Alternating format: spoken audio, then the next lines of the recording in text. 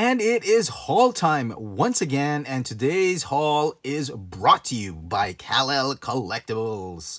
I picked up a couple things from this store and I wanted to show them off to you guys.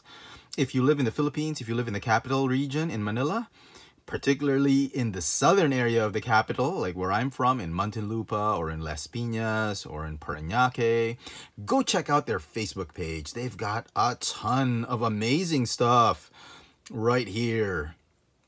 They even have the pre-orders for the HasLab Sentinel, the Marvel Legends Sentinel, which is really a US, Canada exclusive.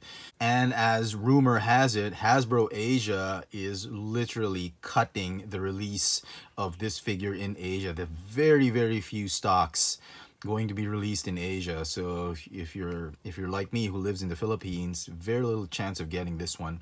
If you want to secure a spot, and it's slightly a little bit higher than the normal rates, which includes already shipping and tax, go check out their pre-order. They got more amazing stuff right here coming to you. And they even have Power Rangers. They got a boatload of almost everything you can think of in the collectible world. So go check them out, Kalel Collectibles. And to start things off, first thing I picked up from Kalel Collectibles is this. The Perfect Effect PDX11 Honor Warrior. It coincides with their 10th anniversary, and as such, this figure comes with a giveaway. That huge Energon sword. I'd like to give a big shout out to everybody, to all the admin and wreckers of Ayacon City, PH. Christian, Jay, Nico, Joshua, all of us picked up the same item from Kalel Collectibles, and we're just big fans of Optimus Prime, and I cannot wait to review this figure for you guys. He's looking awesome. I don't pick up a lot of third-party figures, but this one was really something else, and I thought it was great. All right, and next up is this. These are the only things I picked up, but you can probably guess what this is. This is a sealed, complete case or box of the Hasbro Star Wars The Black Series. Series 2 for 2020. Let's crack this one open.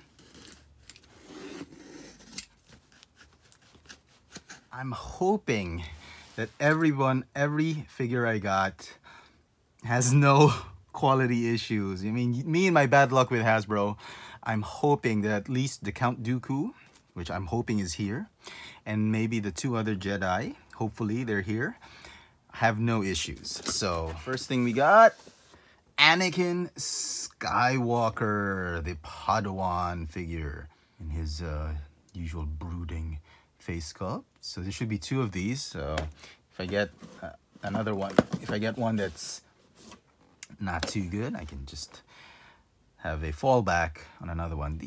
This one, both of them look amazing. Okay, so that's Anakin. Next up is this guy. Oh my goodness, I've been itching to get this figure. This is Plo Koon, one of my favorite Jedis actually in the Clone Wars and in the prequel trilogy. So yeah. And this one is supposedly a double as well. So we're gonna get two of them per case. And things are looking good actually. I don't see any quality issues. So far so good. So half of the case done. Nothing to it, right? Okay, here we go. These figures, the last remaining figures, are one per case. And I'm really hoping they're pretty good. So first up, Count Dooku.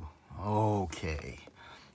Both lightsabers, or at least the blade effects, are there. The head sculpt looks pretty good. No quality issues. Okay, I think I got lucky with this one.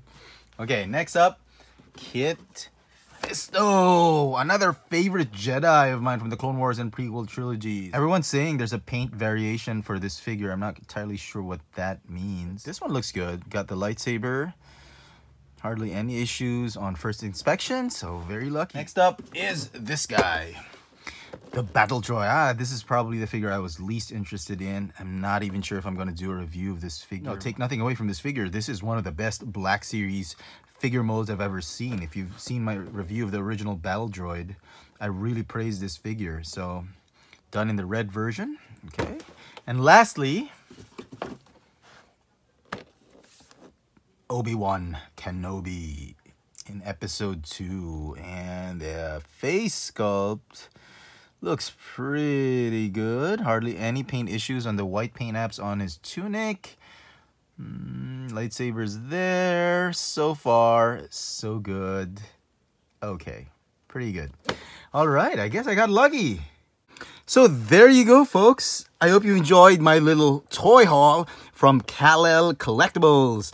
Let me know in the comment section below what you think of these figures and which figures are you excited most for me to review. And as always, hit that notification bell so you never miss out on any of my latest video reviews. If it's your first time here, please subscribe. Thanks for watching.